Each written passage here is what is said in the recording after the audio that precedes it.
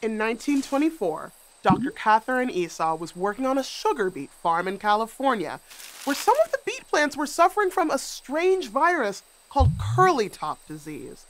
Spread by insects called leafhoppers, it causes plants to have unusually curly leaves and stunts their growth. By paying careful attention to the anatomy, or the internal structure of these plants, Esau discovered how the disease spread throughout the plant. She wrote in her autobiography, "I began to realize the virus must enter and must move in the plant along a pathway. I figured out that if the leafhopper passes the virus by feeding, then the virus must be moving through the same system as the food moves." In other words, the very same group of cells that move the sugar produced by photosynthesis from the leaves to the rest of the plant was being hijacked to transport the virus all throughout it. This discovery was huge for the field of botany because it helped illustrate just how essential the knowledge of healthy plant anatomy is for understanding unhealthy plants and helping them get better. So stick out your tongue and say, "Ah, plants, let's explore what's going on in there." Hi, I'm Alexis, and this is Crash Course Botany.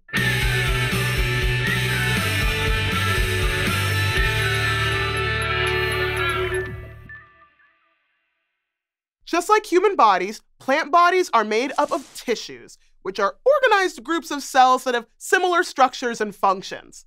They do everything from transporting nutrients throughout a plant's body to making fruit taste delicious. And just like in our bodies, different tissues work together to make organs function. But in plant bodies, those organs aren't hearts and lungs, they're stems, leaves, and roots. So let's zoom in on the stars of today's show. Please welcome dermal tissue, the plant's skin, vascular tissue, the plant's veins, and ground tissue, everything in between. Let's start with the skin. The dermal tissue covers the entire outside of the plant, forming the epidermis, which is coated in a layer of wax called a cuticle. This outer layer prevents water from escaping and nasty things like viruses from getting inside. In other words, the cuticle runs a constant skincare routine for the plant, keeping it moisturized and free of gross stuff. No wonder plants don't get zits. But they do have pores. Tiny openings in the epidermis of leaves, called stomata, let in carbon dioxide gas, a key part of photosynthesis. And personally, I love that stomata look like creepy little mouths. I mean, they may look like aliens, but this image could easily be from a tree in your backyard. Plants also get little hairs sprouting out of their skin called trichomes.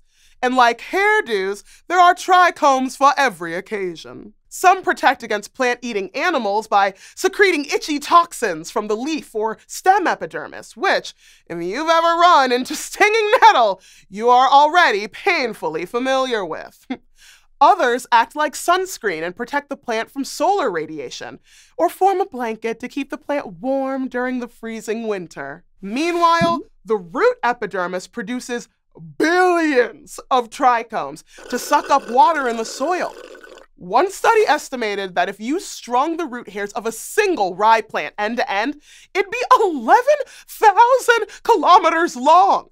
That's a ponytail stretching a quarter of the way around the Earth. Ariana who? While we can observe a plant's skin on the outside, we'll have to peer inside to explore its other tissues. Next up, vascular tissue, which forms the circulatory system or veins of the plant. Its cells are specialized for transportation, like how a subway system moves people where they need to go. And there are two main types of cells that make up vascular tissue: xylem and phloem. Xylem cells transport water and nutrients from the roots to the leaves. And get this, the cells do this by dying on purpose. They digest their own insides to become hollow, and their strong cell walls make perfect water transporting pipes. As the plant grows, stem cell clusters called meristems generate new xylem cells, which form bigger pipes to suit the plant's needs. After water flows from the roots to the leaves through the xylem, it can exit the plant through the tiny stomata mouths. This allows the plant to cool down. In other words, it lets it sweat, just like we do.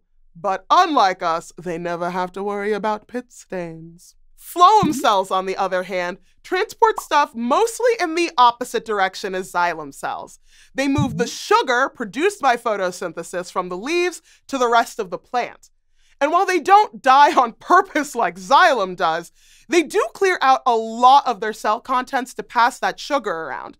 So much, in fact, that they need a buddy called a companion cell to help them with the tasks their organelles, or functional cell units, would normally do. We all need somebody to lean on.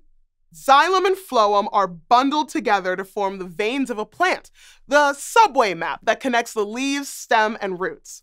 You can actually see and feel these beautiful vein patterns when you pick up a leaf. Okay, so the third and final tissue type is ground tissue, which is everything that isn't dermal or vascular. Basically, the meaty bits of the plant. Well, not meaty exactly, but ground tissue does tend to be juicy and delicious. The three types of cells that make up ground tissue all have similar, but pretty funky sounding names. Parenchyma cells are the most common ground tissue cell type in a plant. When you bite into an apple, the juicy part beneath the skin is made up of these kinds of cells. They're the main photosynthesizers in leaves, and they store starch, or extra sugar reserves, in roots like sweet potatoes. We sometimes eat parenchyma cells too. They're in the strings of plants like celery and rhubarb. These cells provide structural support to organs that are still growing, so they need to remain stretchy and flexible. And lastly, there's sclerenchyma. Sclerenchyma's job is to support the plant when it faces too much weight or bending. They're like the folks at the bottom of the cheer pyramid. We do occasionally eat these cells. They give pears their gritty texture, but they're usually too tough to eat. Like, I'm not trying to chow down on a peach pit. Sclerenchyma supports organs that are fully mature, and similar to xylem, it has cells that are dead inside. Physically, not emotionally. All of this isn't just fun trivia to plant-splain to your next date or fodder for your next Scrabble game, though sclerenchyma would definitely get you a new high score. It's also knowledge that, when applied, can help prevent plant diseases, like those studied by Dr. Esau. And plant diseases are often a big deal for more than just plants. They could lead to losses in food supply, damaged ecosystems, and more. So all throughout this episode, we've been yanking tissues out of the tissue box one by one, by which I mean talking about dermal, vascular, and ground cells separately, when, of course, they don't function separately. Just like in our bodies, tissues work together in plants to form an organ. And the real botanical magic happens when we can observe this collaboration in action. So for that, we'll need a microscope and some chopped up plant organs. Thank you. We'll start with a microscope slide of a corn stem. This view is called a cross-section. We've made a cut horizontally across the stem like a flat cucumber slice, and we're facing it head on. Check it out. The dermal tissue layer is the perfectly neat row of cells all around the edges. It's given the stem a tight hug. The rest of the stem is filled with ground tissue, those big, juicy parenchyma cells, which help keep the plant upright and store water and nutrients. And scattered throughout the ground tissue are the vascular tissue bundles, or veins, which look weirdly like they're screaming. I mean, I guess I would be too if someone just cut a chunk out of me and put me under a microscope. The xylem cells, which are moving water and nutrients up through the stem, are clumped toward the inside of the bundle, and the phloem, which is transporting sugars down through the plant, is clustered towards the outside. The companion cells are the little guys scattered throughout the larger phloem cells. There are even some sclerenchyma fibers helping out along the edges. Okay, next plant organ. Chef, make me a leaf cross-section. Thank you.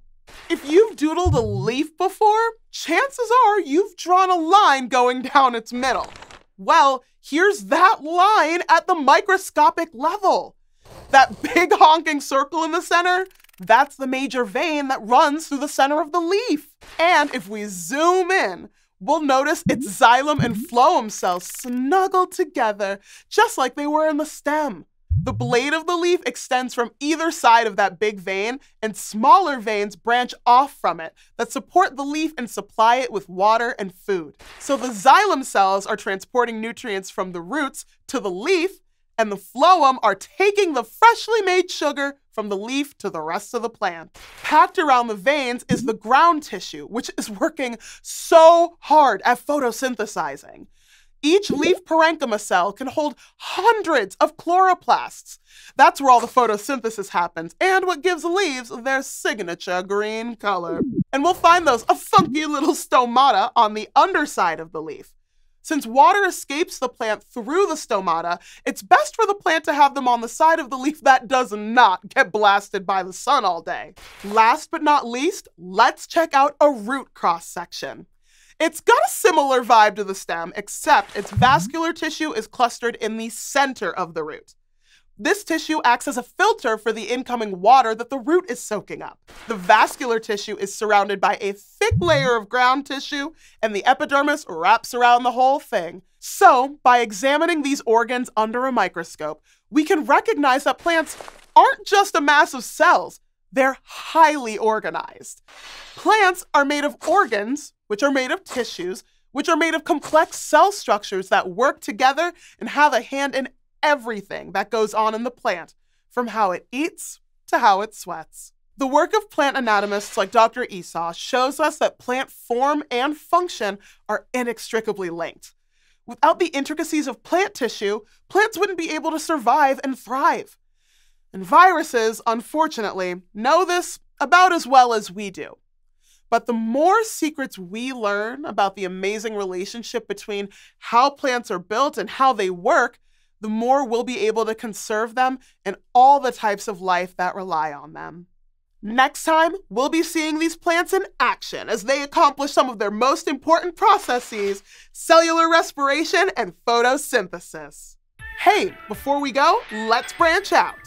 At Dr. Esau's first university job, what did the students use to illuminate their microscope samples? Find the answer in the comments. Thanks for watching this episode of Crash Course Botany, which was filmed at the Demir Farizenwich studio and was made in partnership with PBS Digital Studios and Nature. If you want to help keep Crash Course free for everyone forever, you can join our community on Patreon.